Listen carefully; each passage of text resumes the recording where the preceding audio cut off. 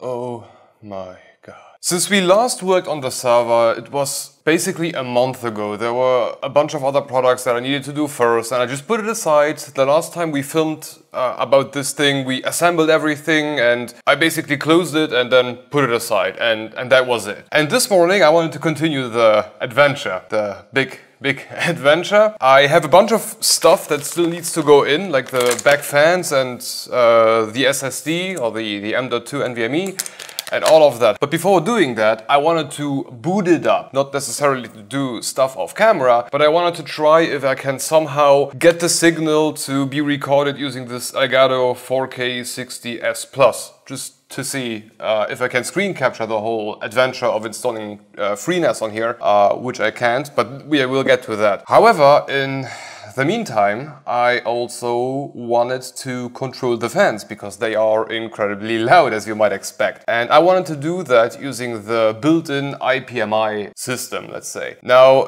a bit funny, but in the last few videos there were a couple of people pointing out that IPMI systems in general are very, very important for all this kind of server stuff. And they were wrong and right at the same time. I did know that these systems exist and that they are crucial. However, where they were right is that I used to believe that these systems were like a piece that you built into a server, essentially. That was what I thought what would be like the fact. That you don't have it by default, but you need to have some system or some piece that you buy and slap in, and then you have like a offsite control of everything. That's what I used to believe, and apparently I was wrong. The Asus KRPA, is that right? Yeah, KRPA U16 has a IPMI system built in by default, which Asus just called Asus Control Center. Now, getting this to run, that was a huge shit show. So that was my endeavor of this morning. I just wanted to get that thing to run so that we can together explore it, first of all, and then try to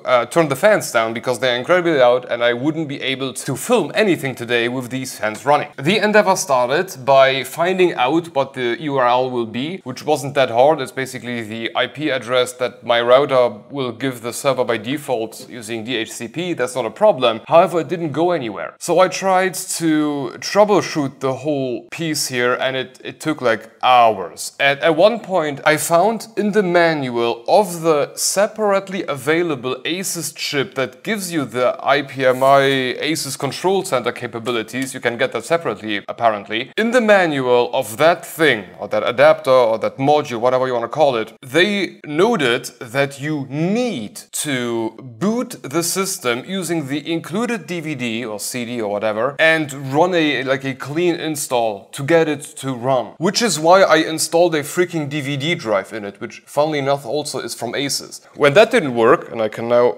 take this one out again because I will never need that thing in my life again, I did a BIOS update because who knows, maybe it's the BIOS. It's not the BIOS. I found out it's not the BIOS. No, after a solid 3 hours, I found a Reddit thread where somebody posted this comment. There is no redirect from HTTP to HTTPS when you try to access the server. That was all. I lost 3 hours not typing HTTPS. You cannot imagine how loud I screamed. So now we have access, we can start playing around with the Asus Control Center and try to control the fans and see what else we can do there. But before we do that, and we will do that together, but before we do that, I bought a bunch of Noctua NF-A8s, which are going into the back of the chassis, because apparently those are 80mm holes. So I have 2 of those. I found that M.2 NVMe from Pinnacle, that 1TB drive, which will slap in the one NVMe spot that we have.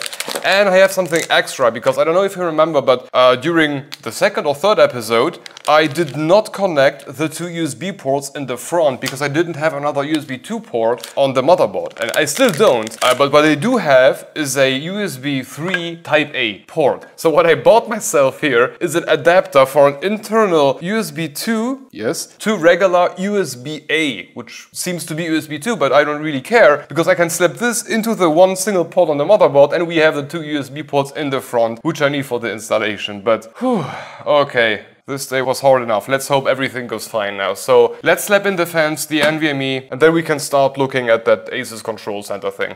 And of course we are going with the blue color. You won't really see it once I close the case down, but in my heart I know it is blue. Where are the closest PVM ports? No, they are all the way down there. Oh, there are another two up here. And you into here.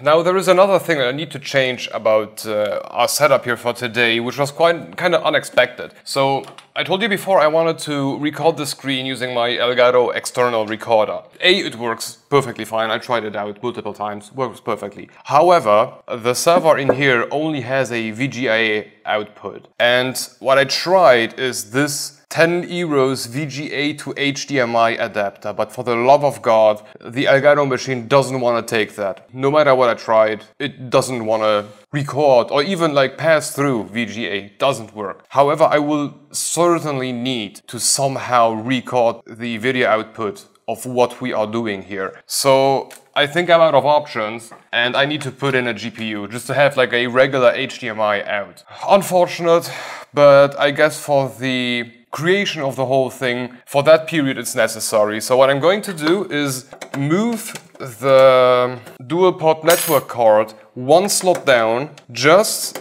until we are done recording this whole series, and once we are done I'm just going to remove the GPU again and pretend like I never did that. And if you believe I would slap in a 4090, no, it's this 1650, my old, really old Palette GTX 1650. I think this is the first GPU that I bought for this channel, like as let's build in it, like for a 500 euro budget build or something. It was years ago, but the benefit of having that card is that the heatsink is too big to slap it in there. God damn it. I need to move the network card 2 slots down. Okay, but now it should work. Okay, so the benefit of having that card in contrast to a 4090 is it doesn't require any external power. So I can power it using like the PCIe connection only, which helps me because then I don't need to route any further cables. So that's that. Whew. Okay. Everything is ready, I believe, so we can boot it up for the second time for me, which actually I don't need. I can also just use the internal IPMI system without booting the system. Like, the chip which is doing that is running no matter what I do, as long as there is power. Like, there is even a LED on the board that signifies that the thing is working. So I could theoretically access it, but I wanted to do it live with the server running so that we can hear when the fans go down. Or they won't. We will see. We will see if I will manage to do that. So let's close the server and boot it up. Get ready for that nice sound. I guess it's not that loud on the microphone, but in person it gets louder and quieter. It moves up and down a bit. Ooh!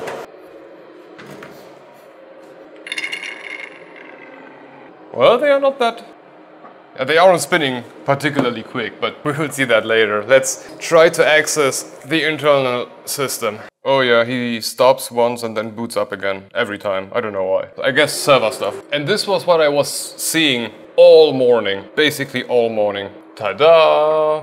Isn't that the standard password? Great. Yeah, I'm just reading through the manual of that ASMB9 IKVM. Can somebody explain to me why section 2 is all about installing what seems like a bootable version of it on a VM? Why would you do that? What would you control? Or is it just like for testing purposes? That's so weird. So where is my standard account? Yeah, and even in the manual it doesn't say HTTPS, it just says HTTP. Or maybe you need to slap in HTTP or HTTPS, I don't know. But if you just do like the IP, it doesn't show up. It's incredible. No, it's admin.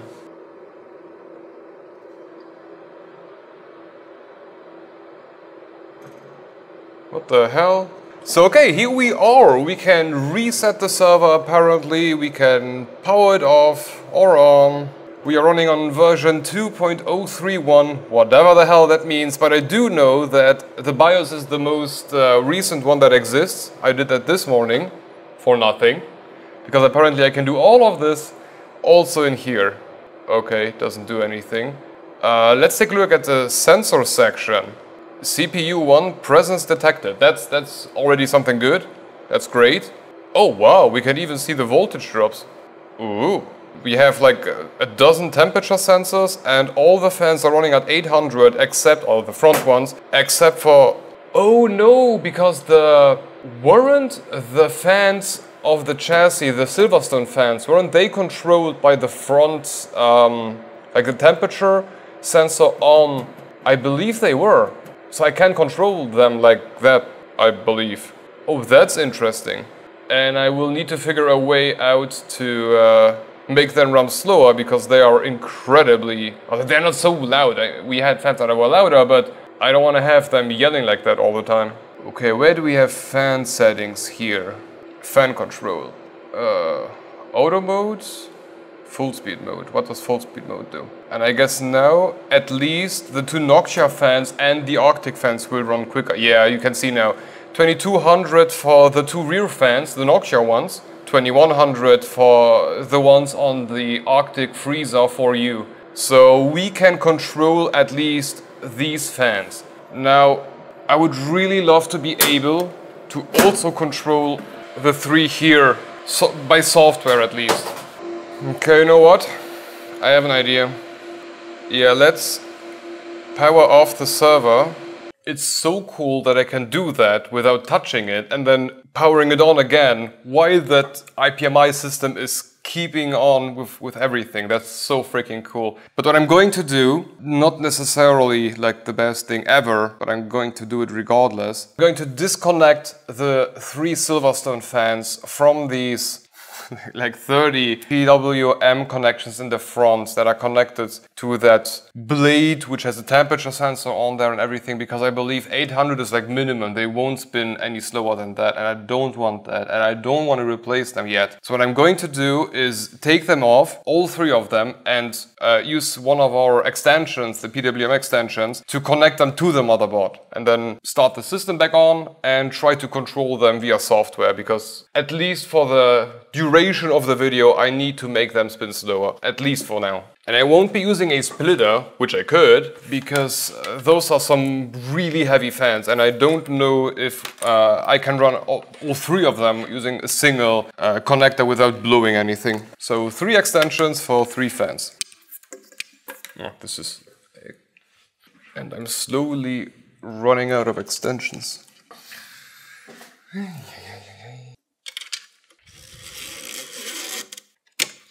Okay, all 3 fans are now connected to the motherboard instead of that blade in the front.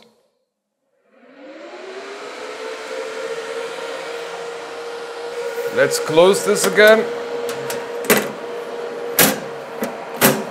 And if I now go to sensor, I believe I should have more fans there. Or I have nothing, but let's give it a minute. Oh yeah, in the meantime I can show you something, because what I can also do is do this remote control viewer. Oh yeah, I will need Java for that. Yeah, there was something said about you need Java for it to run. So apparently there is a way that I can view what's going on a theoretical screen without having a theoretical screen.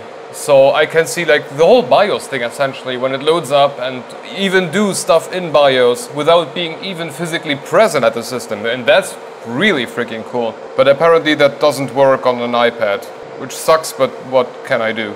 Okay, the sensors are back and I can still see 3 fans. Why are there only 3 fans? 1 fan 6. So at least front fan 6 should be showing up, but it is not. What can I do in fan control? Okay, I have zones. That did something. Oh, finally. Now only the 2 in the back are spinning quite quickly. And the last one. I know that everything is running. I'm basically doing 4 times the same thing and setting them to 40, but I can do this later on, like in a very good way. Peace and quiet, finally. So far the system works. Oh, the system, the iKey VM from Asus here, this IPMI system seems to be working perfectly fine, or at least I was able to do what I wanted to do, which is, ooh, critical sensor. Okay, the front. Okay, apparently the front fan stopped spinning because it was running too low, and now it just says 300 RPM, but the curve definitely says something else. Okay, so there are like sensors or critical sensors, critical like thresholds that I can set where everything will start shining red, which is definitely interesting. And we will see more about that once I can play a bit around with the system. But so far everything looks great. The CPU is still sitting at 36 degrees and we have on all the temperature sensors roughly 30 degrees. So we are fine right now. And I guess at this point we can start installing FreeNAS on there because it is finally quiet. Oh my god. Doesn't this work maybe? No? Maybe it does in Chrome. Yeah, no, it also doesn't work over Chrome, but I will then probably for the next episode install some sort of mini PC here just to have a regular Windows running Java, and then I will try to do the FreeNAS installation without physically attaching a monitor to the server. However, this also means that me installing the GPU was completely useless. Like, there was no point doing it if I can do it remotely or completely remotely. Which, okay, yeah, then I did something for nothing. But I will try to get the second system to run before removing the GPU. Not that I need to install it back in later on. Now, the last thing I wanted to do before we end this, let me just check first. Yeah, so far it doesn't seem like I can use the IPMI to detect how many hard drives are actually detected, like, or have any sort of overview of the hardware that is in there. Like, it tells me that there is a CPU, yes, it tells me how much voltage is going through where and how hot everything is, but what it doesn't say is, oh, here I have all the fans. I can enable the sensors. Anyway, what I can't do is see how many hard drives, what CPU is in there, what GPU is in there. Apparently I can't have like any hardware, any level of hardware control, which, okay, but we may be able to do that if we use that remote control system. So that's what I'm going to try to do now, set everything up so that for the next episode we can get started installing the OS on here. And yeah, seems like the day is starting to get better, which makes me particularly happy. But for today, thank you for bearing with me through this shit show, which I had to endure this morning. But we are making progress. Finally progress again. I'm happy about that. But thank you for watching, and I hope you enjoyed it. I hope you enjoyed watching me suffering. And I guess see you on the next one. Bye.